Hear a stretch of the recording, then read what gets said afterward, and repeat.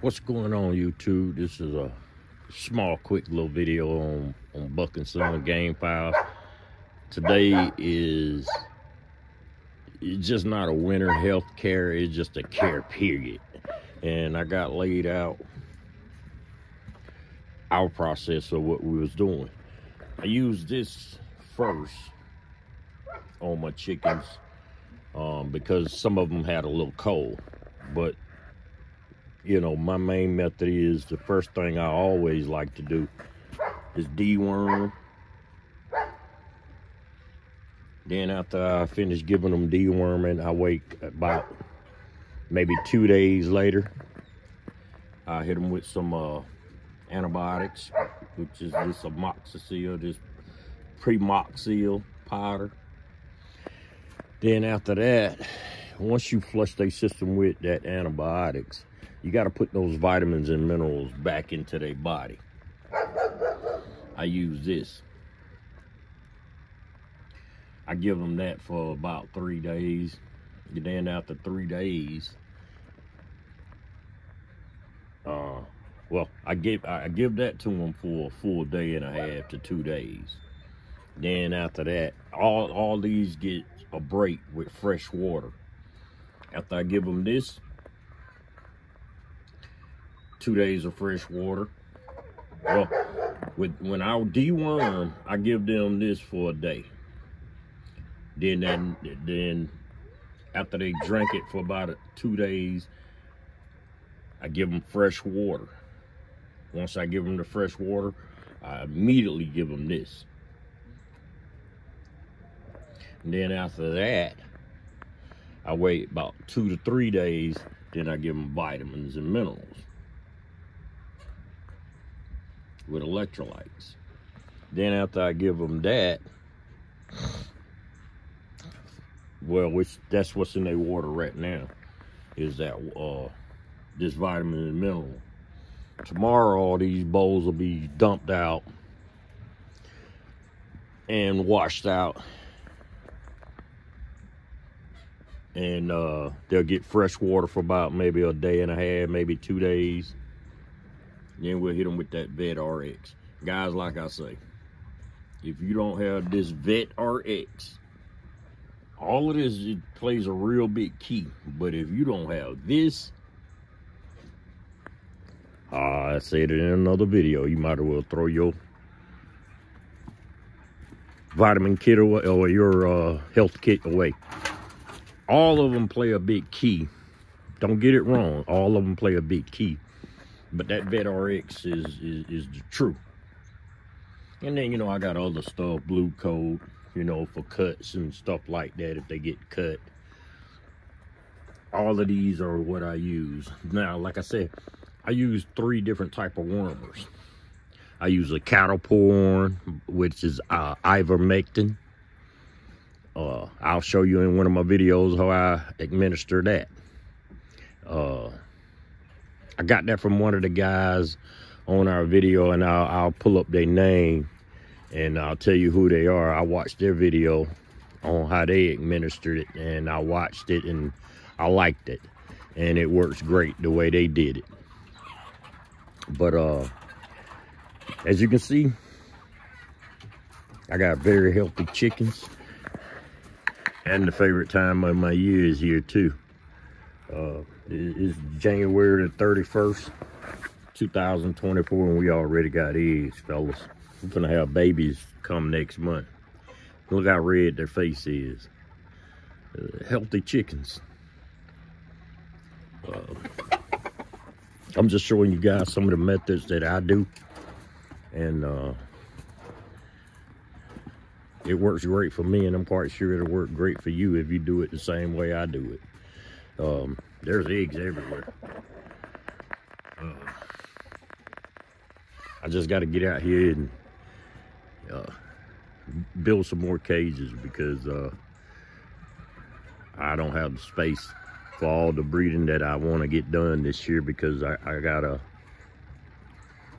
couple of orders that I got to fill, and hopefully I get what they're looking for.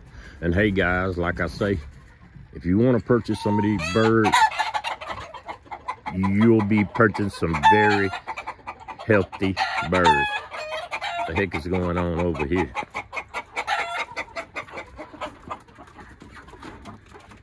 I don't know what's going on over here, but now they want to all crow. It's getting late. They're getting ready to go to bed. But I wanted to do that quick video on my medicine cabinet.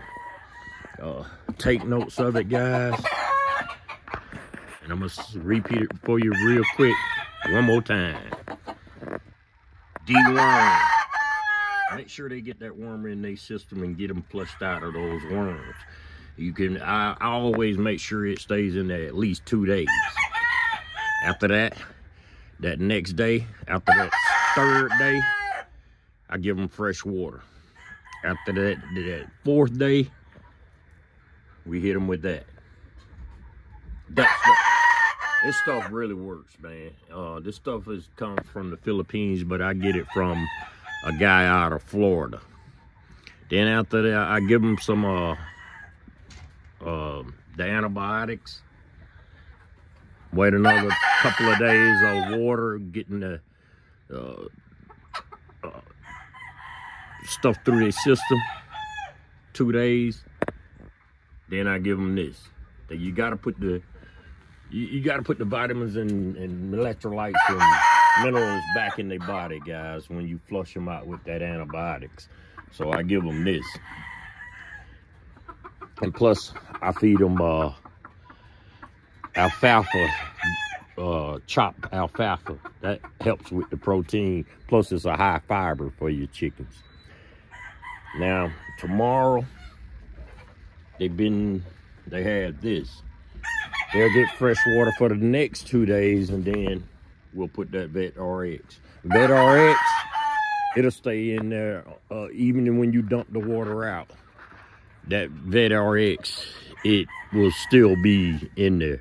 That stuff helps with their breathing. But guys, this is the method I use, and I'm gonna take my time so you can see the name of it. That's the worm I use. Antibiotics. You can get this at Tractor Supply.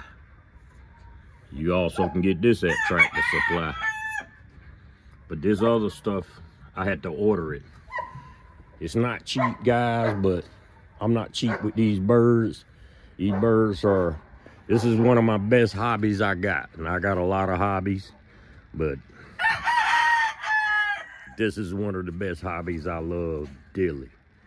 And building things is one of my hobbies, but these chickens is my best hobby that I love dearly.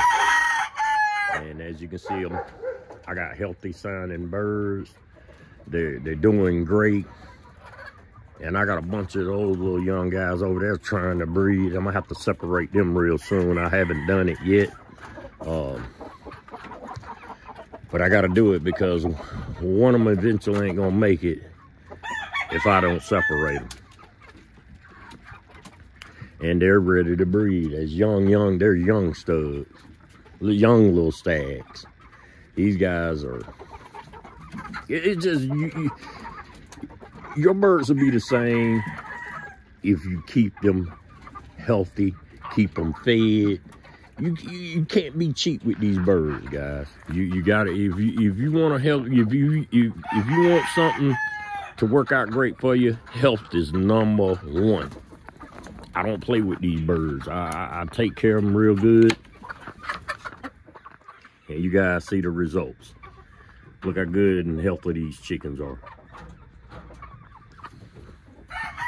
We got real healthy birds. But guys, y'all see the medicine I got. You seen what I use.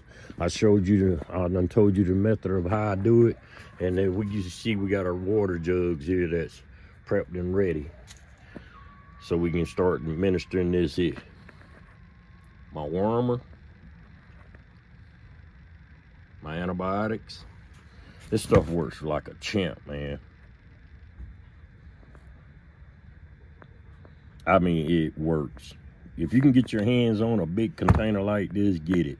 I also, for my chicks, and I don't have an incubator. I believe, and I ain't gonna say I believe, as you can see, I don't have an incubator. All my chickens are done all naturally. I let the hen raise them up. Everything is done natural. That's why I feel that you get better birds if you let the hen hatch. I'm a backyard breeder, and I will stay a backyard breeder, because when you start mass production, all because of that name on that chicken, it weakens it, if you ask me. I could be wrong, but I get better chickens by letting them hatch. I don't think I would ever get into the mass production. I'll probably stay small like I am, because I know you'll be getting real good quality birds. And if I see a bird that wouldn't fit for me, it will be discarded. I will not sell it. But it won't go to waste. I know some people that hell, they'll eat these birds, and I'll raise it up and I'll let them get them. But I done showed you guys how I do it, how I maintain my health. I was asking my son to show them how I get my birds healthy and how I keep them healthy. So if you're looking at this video, my friend, you just seen how I keep my birds healthy. Well, guys, it's getting dark.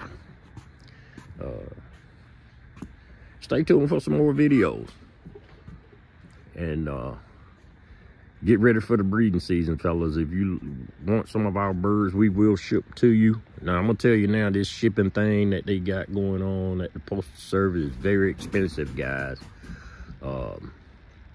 They don't want us to breed these birds, but I don't see why. You save the bald eagle and you can't save American history of the gamecock, then something is wrong with you. Because these gamecocks have done a lot for the United States that a lot of people don't know. But it's getting cold and it's getting dark, fellas. But like I always say, thank you guys for tuning in. Y'all have a blessed day.